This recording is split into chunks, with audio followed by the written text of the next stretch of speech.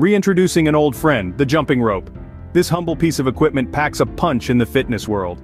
So how do you wield this mighty tool? First up, the classic jump. Keep your elbows close to your sides, palms facing forward, and rotate the rope with your wrists. Aim for 3 sets of 50 jumps 3 times a week. Next, the side swing. Swing the rope on one side of the body, then jump as it swings to the other side.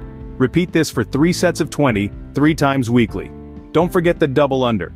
You'll need to jump a little higher and swing the rope twice under your feet before you land. Try for 3 sets of 10 twice a week. But why jump rope?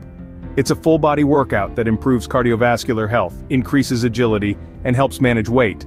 Plus, it's fun, and you can do it anywhere. Always keep a straight back, look forward, and let your wrists lead the rope. Don't jump too high and land softly to protect your knees. So, dust off that jumping rope or order one from the link in the comment section, and let's jumpstart a healthier you